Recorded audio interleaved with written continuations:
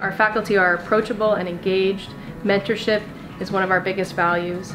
We have a really state-of-the-art simulation center that's situated close to Methodist Hospital. We actually obtained a grant for a $100,000 ultrasound simulator that does both OB and GYN ultrasound. We also have surgical skills sessions monthly that includes hands-on simulation for various surgical skills or obstetrical drills. We also have a robotics curriculum as well as a robust FLS, Fundamentals of Laparoscopic Surgery curriculum. I am a minimally invasive gynecologic surgeon and pelvic pain specialist. I am in charge of the robotics curriculum. My goal in teaching is to make you the best surgeon that you can be. I see referrals from all over the state for women needing family planning care during their pregnancies.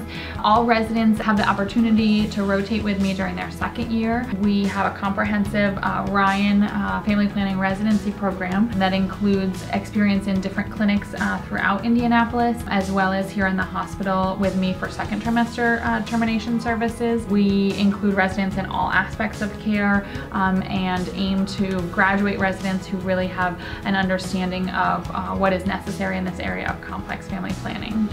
I also work significantly with AMPATH and the Global Health Program, and that includes significant time spent in Kenya working on various clinical as well as research reproductive health initiatives, and residents are welcome and encouraged to participate in this as well. We have one of the only comprehensive trans programs in the country. I personally am interested in transgender care, and we have an excellent exposure with some of our faculty here to actually get to participate in transgender care, both from the hormonal side or the surgical side. That's a really special experience for the residents. They get to learn the ins and outs of trans care and the things that we can do to provide excellent care for this patient population. We have a whole curriculum for wellness for the residency program specifically.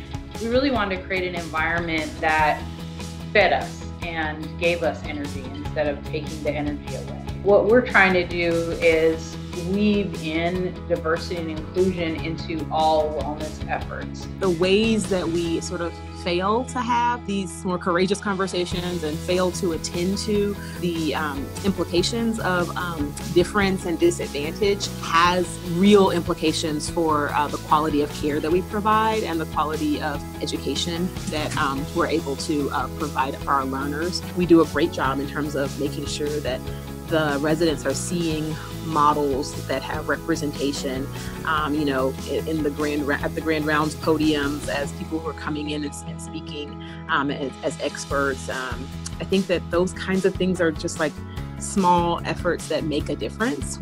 Advocacy is a critical part of being a physician, and it's something we don't get quite enough training in medical school, and I didn't feel like I had quite enough training as a resident.